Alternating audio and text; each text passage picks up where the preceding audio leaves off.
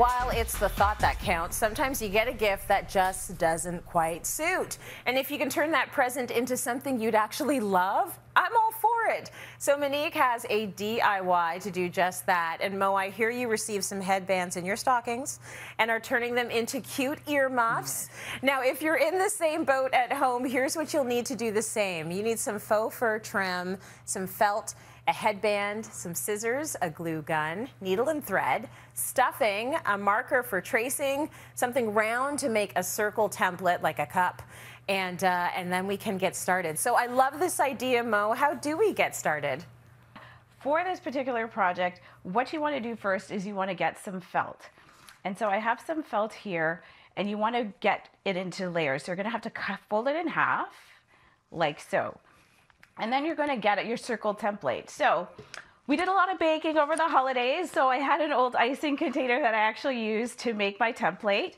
And I like using cardboard when I'm tracing out things. So what I did is I just traced the circles out with some cardboard, and that made my template. And so what I did is I just put my circle on top of my felt, took my scissors and cut around, and I did that twice so that I have essentially two pairs of circles, so 4 circles in total. And also note, when you're making your template, because everyone's ears are different sizes, head space and things like that, you know, when you're choosing your template, make sure it's something, you know, that you kind of visualize yourself having the earmuffs on, and then you'd be good to go. So once you have your felt circles cut out, then you're going to take your fur trim. And you're going to also do the same, but you're only going to need 2 circles for that. So again, you're going to take your template, put it down on top of the back of your trim, and then you're going to cut out the 2 circles, and then you are good to go. So they're going to look like that. So on the back. Okay, I see the beginnings of our earmuffs starting to take shape. What's the next step? Yes. Okay, so now we're going to start creating our muff, if you will. So what you're going to do is you're going to take your pair of circles, and then you're going to sew around the edge. So I've already started on this one here, and you're going to sew about 3/4 of the way through, because what you're going to do is you're going to end up flipping it over. So you're going to go ahead and sew that like that, pull that through, and then you're going to pull it inside out, just like so. So then you're going to have your circle there for your muff. Okay, and then you want to tie that off, and it's going to create your little pouch. Cute. So once you get the little pouch going on, it's really a matter of doing all the stuffing, right, Mo? Exactly, exactly. So what you're going to do is you're going to take your stuffing, and just a little bit, you don't need a whole lot, but you stuff it until your muff is fairly full. So get it in there, just like so.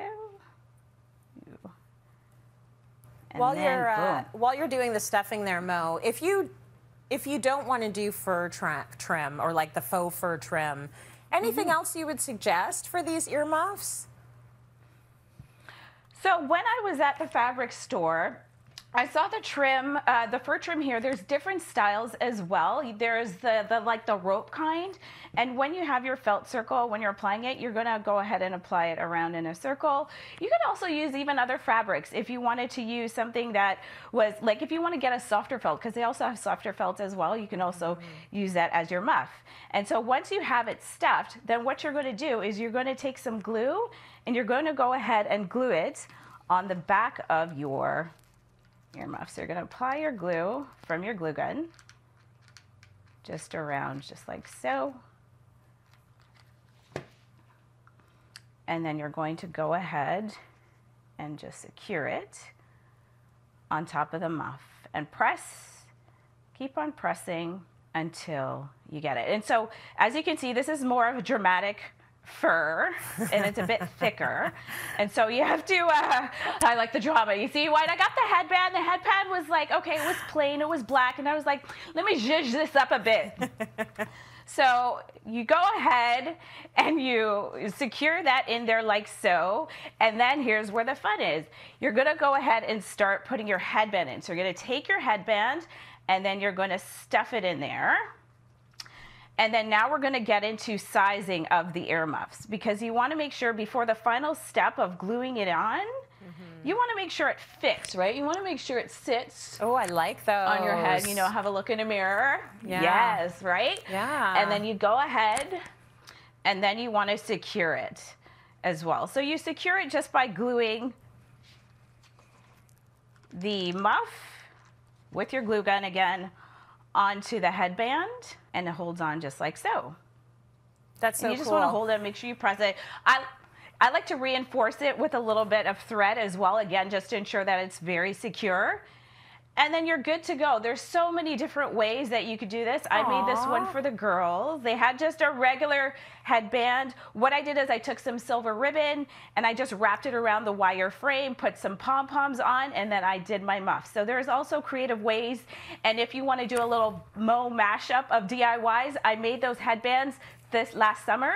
You could actually do the same thing with the muffs. Yes. So here's one. Right. And then, yeah, if you visualize it. Yeah. Yeah. I actually have earmuffs like that. They belong to my daughter, but I wear them all the time because they're so warm. There's something about having that faux fur, they're beautiful to touch, and they're super warm, and they look so cute and very stylish. Really good. Right? Put two of Mo's projects together and make those amazing earmuffs, or take a gift that's not working for you and make it work for you. Thank you, Mo.